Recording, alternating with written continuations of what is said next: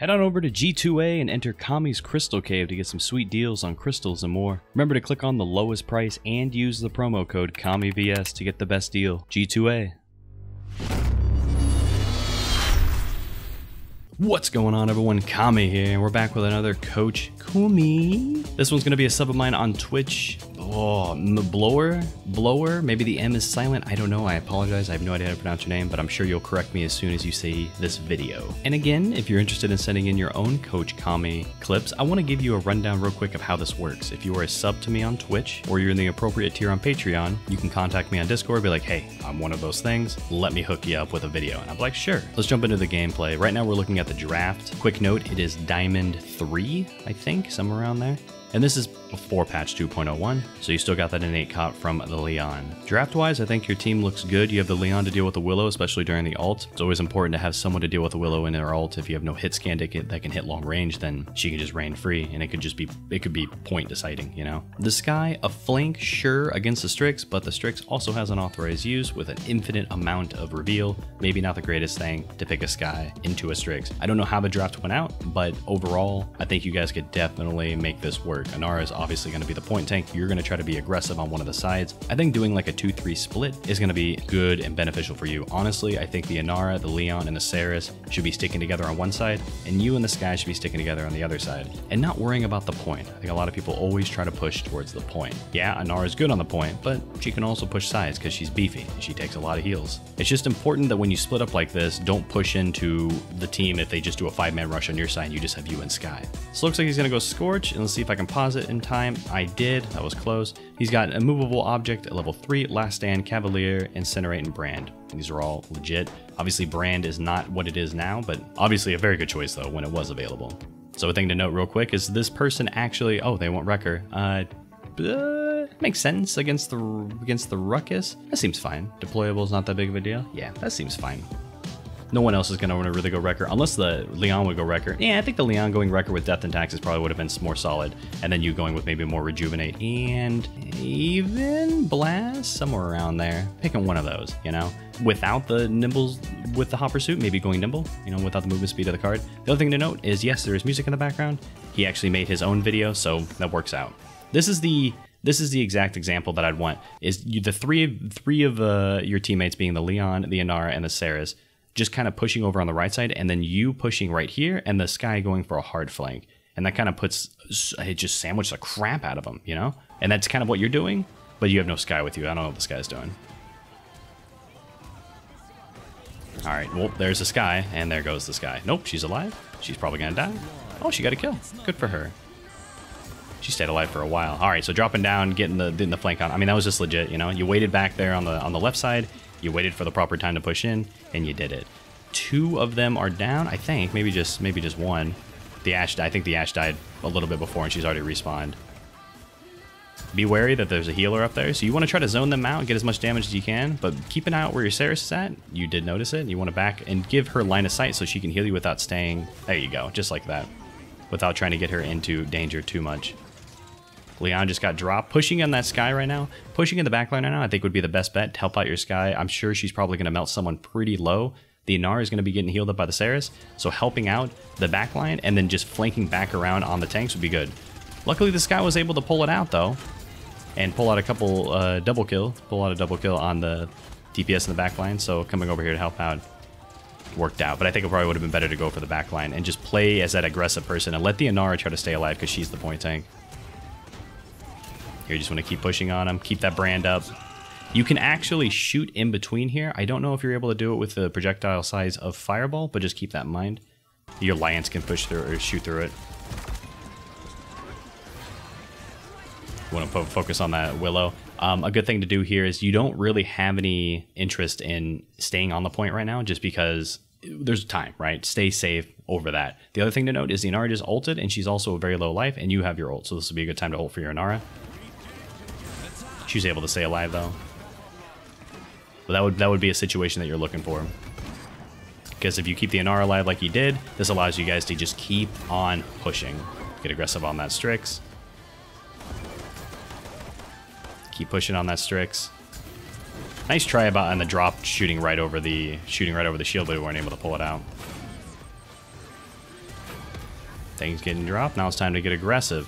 You don't want to get too aggressive because the payload hasn't made it quite that far yet. I think the payload might be nearing the corner over by the ramp over on the right side. There it is. Okay, so yeah, make sure you're in the range of the heals for the Saris when you're trying to push like this. This is a guy, kind of a rough spot if you're not playing with like a Saris or a Genos, so you can heal through walls and stuff. One thing that you could do, and I think that the Sky should be doing it too, is pushing over here on the left side, keeping a different angle. Keeping your tanks stacked up like this in the mid just allows them to just pound into you, Willow especially, getting the AoE damage. So pushing in from a different angle would help out a lot. And you've went through mid, but you've at least pushed over on the left side, so that works. Ying ult is up. I don't think you should really push that much on here just because the Ying ult is up. But it looks like you planned on going for the ult. Gonna throw up a shield. Make sure to keep your shield up, where they're shooting from.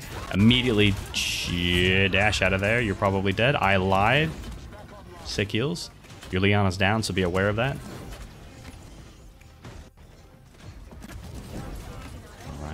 All right. Ruckus should get dropped here. Push on that Ruckus. Do not let him live. Perfect. Your next target is going to be that Ying. I probably would have, I maybe would have held up my shield a little bit longer, waited for my dash to go up, and then just completely jumped on her to make sure you can get her dimensional link down.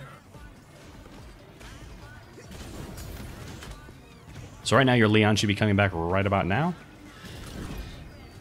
Keep pushing on this left side, honestly. 49 seconds.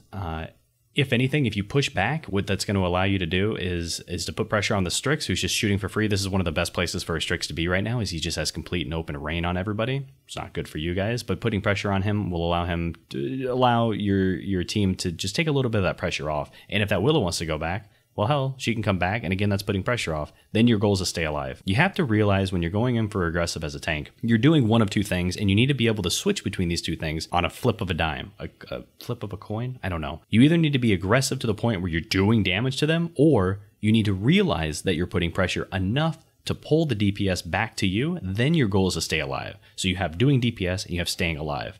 They both do great things, but they're both different things. One is killing, one is distracting. Distracting can be as good as DPS, but you have to make sure that your team is ready to take advantage of that. If your whole team is low when you go for the distraction, it won't work out too well. And if your team is just completely unaware of you making space, it doesn't work out very well. So again, right now, probably your best bet is to stay over on the left side, poke out from a different angle, as much as Fernando can poke. Definitely get aggressive on that Ruckus. And then I would go straight for that Strix in the back line.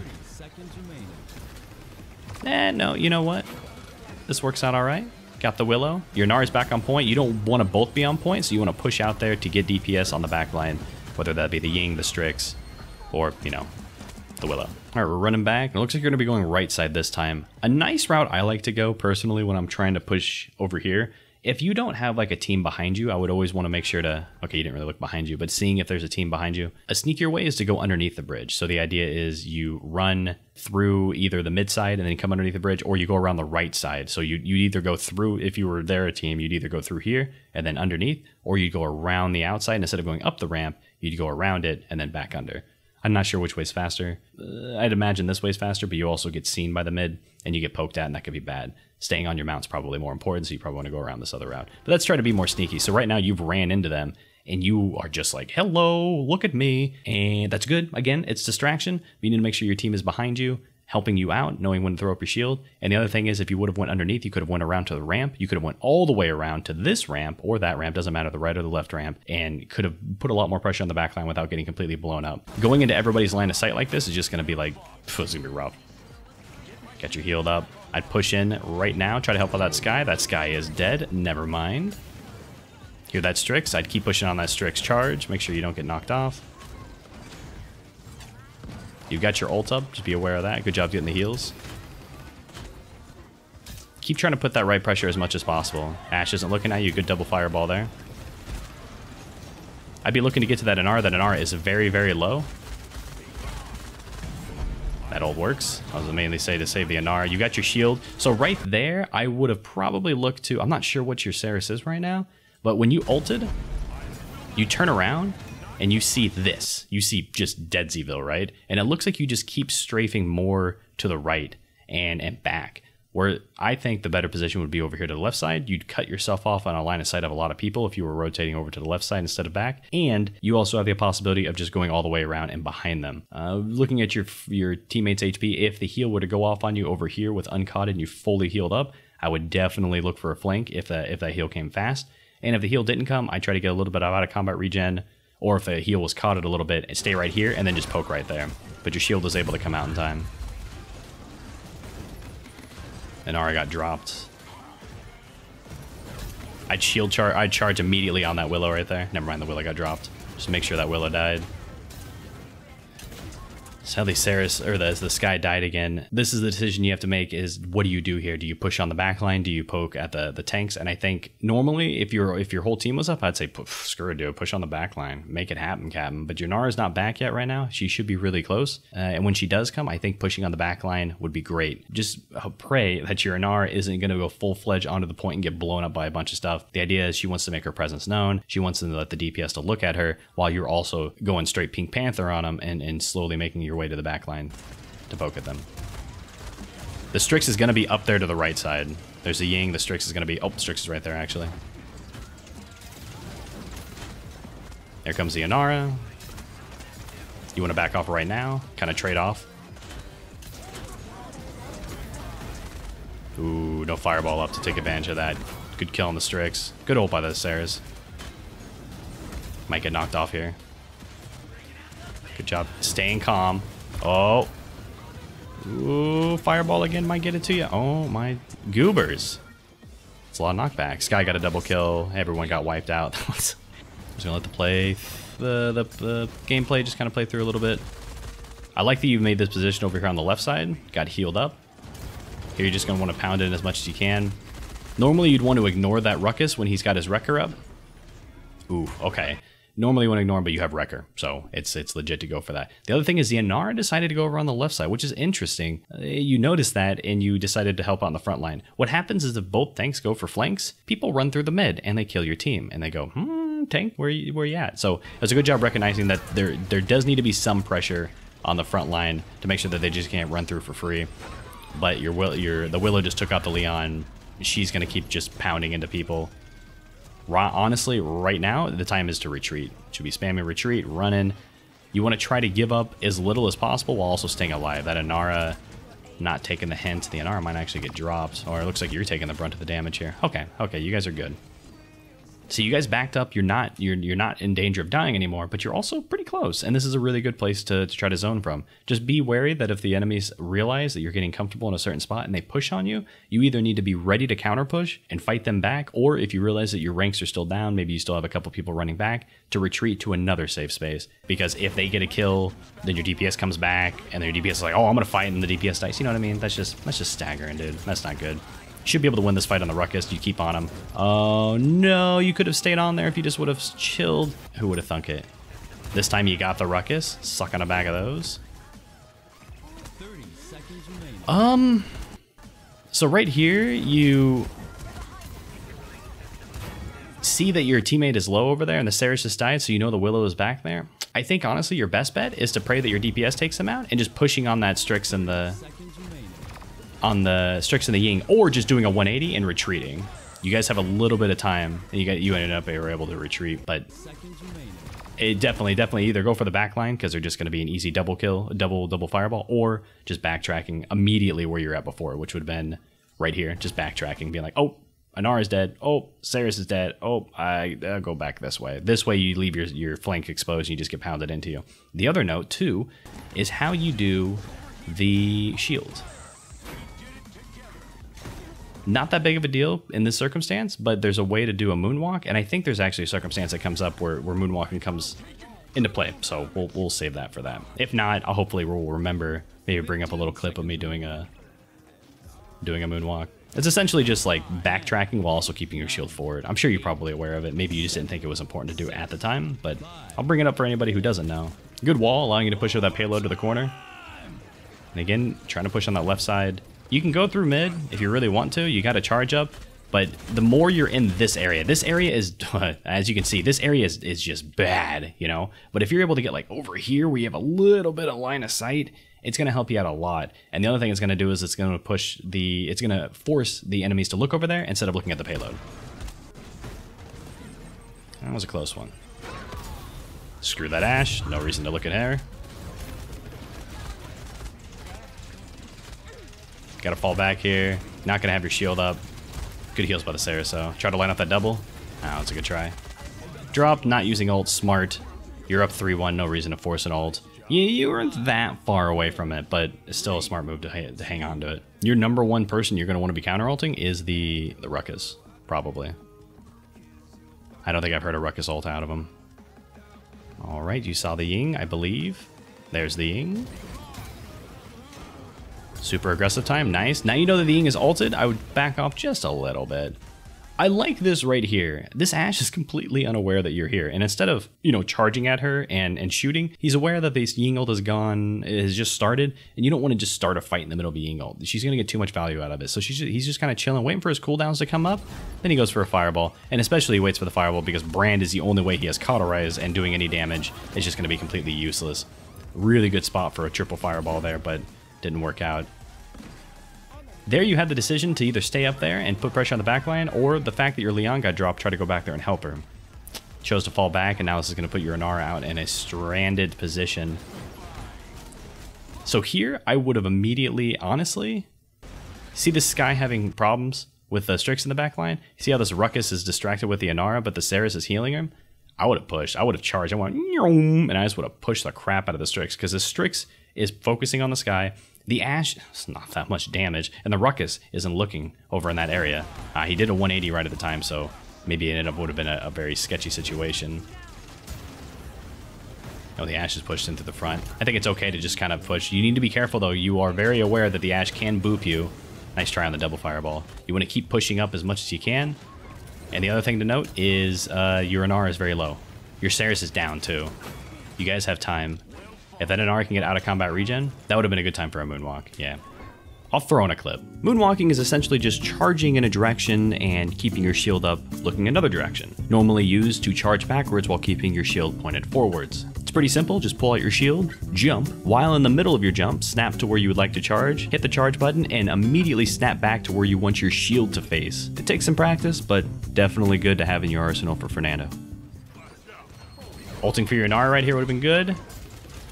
Ruckus is probably looking for an ult. You have no shield. You want to back off. You have a little bit of time. There's the ult. I wouldn't force the counter. It's more like I have the ult to counter the Ruckus ult, not like, oh, you're ulting, let me step into it, allow you to melt all my health down to the minimum for the ult, and then kill you.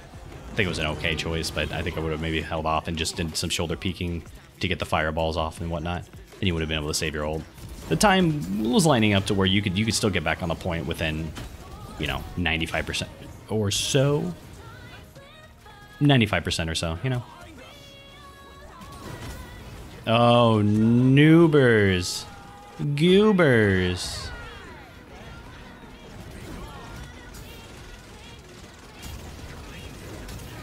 Looking at the front line, pounding them. Ooh, Ashe getting the stun off, knocking you into the seedling. Feels bad, man.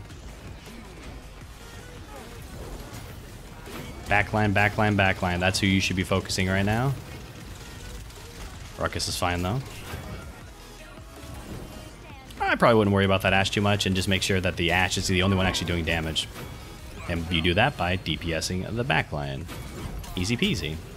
You can probably get dropped pretty easily here.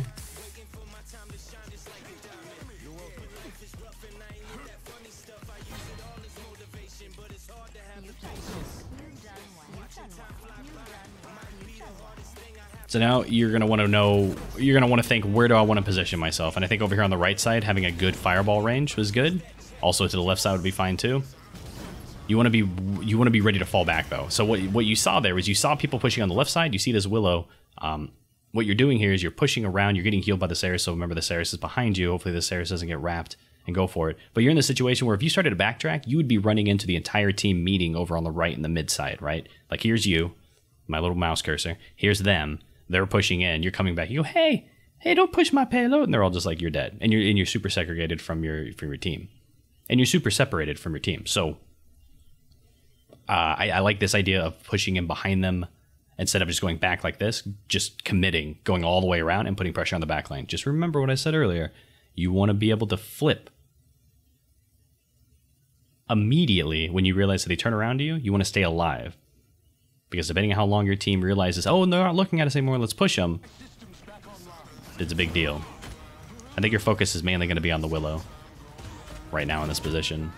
So it looks like you are pushing back, but you did it fast enough to where you're not running into the whole team pushing, so that's fine. I think holding that angle, though, was fine. Ooh, give him the old peekaboo. Just keep jumping on that Strix. Yeah, don't let anyone else deter you. Commit on that Strix. Nice. This is where you want to stay alive. Your Saris is up. You're going to want to try to find your Saris. She found you. Yeah, this is going to be an easy defense. 3, 2, 1. We're heading back in. Everyone rushing on the right side. Honestly, not the worst thing in the world. I like the 2-3 split, but everyone rushing just makes it so if they're doing a split, you're just going to run into someone and go for it. Here's the issue, though, is you kind of... It's not on you. It's more about your team. So if someone notices that a team is rushing over on a side and they stay back, what they're doing is they're leaving themselves susceptible to the other team rushing the other side. If you're rushing on the right side, what you're doing right now, and the Saris is like, no one's taking damage, you would assume that either they're on point or they're rushing on their right side or your left side. The worst thing to do is to just sit back, because you're leaving yourself exposed to that team flanking on your left side / their right side. Over here, see where my mouse cursor is at. The best thing for the Saris to do is to just swap sides with them. But then it becomes a mind game. Now all you've done is just swap sides, and now you're both are sitting in mid, you coming in from the right side and them coming in from the left side, and you stare at each other and go, what do we do now? And that's where it's important to realize when to push aside, when not to push aside. Do you go back the other way? I think backtracking is one of the worst things to do unless you're doing a split push. Right now you just look a little confused and you're kind of noticing that the Saris is alone, and there you go. The Ruckus is like, look at the Saris, she's all alone, I'm gonna jump on her. You went back to save her, but you guys are, that Saris is boned, dude. Like, there's no way in hell that Saris, where'd she go? I don't know where she went. She's dead. Okay, that is just, there's literally nothing. You know, she's yelling, enemies behind us, enemies behind us. Like, yeah, but like, run with us. People always think running with a team is always bad as a support or someone in the back line, because you think running up in the front is bad because you want to be in the back. But if the other team is flanking the other way, you're technically staying back is staying too far forward. Does that make sense? You want to push on the back line right now. Your Nars is going to focus on trying to stay alive. Pushing on the front right now is just allowing you to... ooh, that's not going to happen. Just putting more pressure on you, right? There's no damage really being done on the back line. The Sky is dead. This would be a good time to ult. Ah, bummer.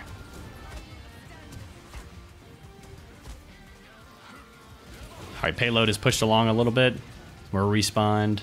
Ultimate's still at your hand. You want to feel free to use it within like the next 30 seconds or so, you know? Your Sky just died. This is another thing to say, like, if you're sitting there and you're thinking, should I use an ult? Think of ult as an advantage. So if you have 5 people up and you have 5 ults up, think of it as like 10 people. When you see a person die, you're like, we have to recuperate. We have to compensate for the fact that we have a person down, and that's when an ult can come in handy. That's a really good and simplistic way to look at it. One, is it okay to ult? Wait, look at the time. How far is the payload push? If it's not pushed that far, and there's not that much time left, don't ult. You're not going to have time to recharge it, and it's probably not going to go in anyway. And you can even look at it from the offensive side or the defensive side. You can look at that logic. And the other thing is, how many people do we have up? Right now, you're down 1. They're up 5. An ult right here from anybody would be a good thing to do. Have time to recharge it. Just try to equal the playing field, you know? Good try on the double fireball. Right here, I think would be a great thing is these tanks are coming on the right side, the left side here. Just push the mid. Like, oh, tanks, we're pushing on this side. We're going to put pressure. And it's like, okay, cool. I'm just going to run on your back line. It's kind of what happened when your Nara was run over on the left side earlier. And it's fine for you to put pressure on them, right? But everyone else should be focusing on the mid because there's no tanks over there. While your Nara could just run right into them, make them push back, while you're distracting the people over on the left. Looks like, I don't know exactly what was going on over there, but you stayed alive, and that's good. Willow is still ulting right now. Ashe is not going to have her ult up. Although I don't know how much time has progressed past the last ult. Good job shooting at the Strix. Full health. Look to push on that. The Willow's dead. The Leon's going to get her. The Strix you want to... Yeah, okay. The Strix was just like, I'm going to die. I'm going to try to stagger. Honestly, right now, if your Leon is up there with you, push on that Ruckus. That Ruckus is alone. The Sky's up there. Push on that Ruckus. That would be a great thing to do because there's no one else helping him. It would have been a huge stagger. Right now, you don't want to do it anymore, though. Good double fireball. Oh, never mind. Watch the knockback. You're going to want to get out away from the ledges. Just be careful of that Ashe waiting for you. Found her. Every minute you overextend like that and you have to fall back like how you just did, and you have your back turned and you're just taking damage, it kills. It's really bad, but at least you got back to a position where you can hold. Just be wary of that. Think about it. If I ran into 3 people right here, would I be able to survive? 7, 6, 5, 4, 3, 2. And you always want to think about things like that in comparison to your teammates. Like, where's your team positioned? That's done. You should be able to stay alive with your shield. I'd go for a triple fireball here. Like, look to the left. There's a big fireball opportunity, and then put your shield up. That's fine. And get to that payload as fast as possible. Make sure you're stopping that. An ult right there would be fine. You're down 2 people. You need to keep this alive. Sadly, when you were knocked away, you weren't able to really contest the point. So the ult was just kind of, I'm keeping myself alive for a few seconds. If you were able to stay a little bit close, it'd be fine. I don't think that there's an end score screen, but there's a cool little outro. Okay, he's got other ranked games. I don't have a scoreboard to look at, but I can imagine the Sarah's healed a bunch and you shielded a bunch. Who would have thunk it? Your loadout, the CC reduction, while it's okay to do it for the knockback, if you just play around not being near ledges, you would have been fine, right? So maybe doing something like Hot Pursuit just to be able to run on that back line, but that's not in anymore. Who knows what to do now? People are still trying to come up with loadouts. Item choices, I dug it. The Wrecker helped you out on the Ruckus a little bit. Most of the time when you see a Ruckus shield, you just go, okay, cool. You got it. You got it. I'll back off. Oh, your shield's down. I'm gonna pour damage into you. But a good Ruckus will push with the shield up so we can take advantage of the shield. Anyway, Rejuvenate, obviously great to max out, and you did that. I know the items didn't pop up too much during the game, but... Oh, and I just noticed I recorded this on the wrong source. So sorry the G2A logo kept popping up. I normally don't do that for YouTube videos unless I'm doing it from the stream. Lastly, the playstyle, just looking to be a little bit more aggressive in the backline. The Sky was going back there. If you see a Sky back there, you go, okay, I'll help you out. Because a tank and a Sky back there is much more scary than just a Sky. Good awareness on not stacking up with the other tank. Some of the fireballs you threw out were a little bit preemptive. It looked like you saw a person, you're like, I'm just gonna throw it out and hopefully I can snap to him in time. But maybe taking a little bit more time to line up your fireballs would have helped out a lot. And of course, the moonwalking thing that I showed can always help too. I want to thank mblohr, just blower, for sending in this Coach Kame, and I'm gonna head out of here. I hope you enjoyed it. I'll see you next time. Hey, thanks for watching. I'm not gonna be one of those people who asks you to like and subscribe, so I'm not gonna ask.